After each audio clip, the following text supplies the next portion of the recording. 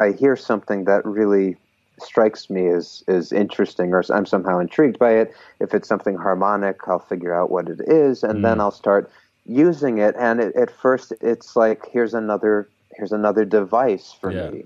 And then it becomes my favorite device. Yeah. And then it becomes my favorite overused device. And then it becomes this kind of awful, nonsensical, like, why am I even doing it device? And then I have to get rid of it completely and forget about it. And then, like, if I'm, if I behave myself, maybe I'll allow myself to, like, use it again one day. Exactly.